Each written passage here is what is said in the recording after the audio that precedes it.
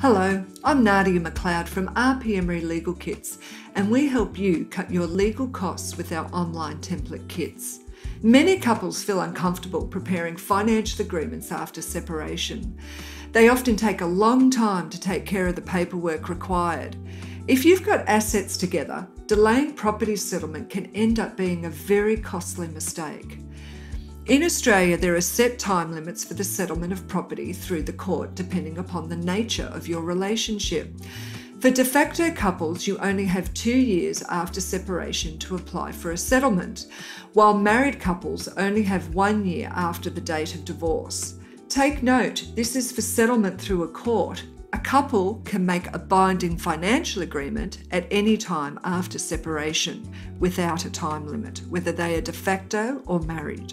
If you continue to build assets after separation, your ex may still have the right to a part of those in a settlement. During settlement, the court looks at all assets and liabilities, including those obtained post-separation, and will decide on a division they believe is appropriate. This does not mean the division will be equal, but it also means that everything taken up to settlement is considered. A common question people ask is, what happens if I win the lotto after divorce? Many people assume that they would keep the total sum.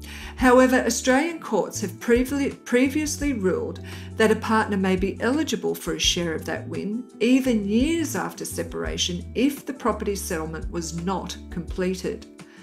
Depending on the circumstances, if you haven't already reached your own binding financial agreement about how property will be divided, any further assets you acquire in your name after separation could be up for grabs by your ex-partner.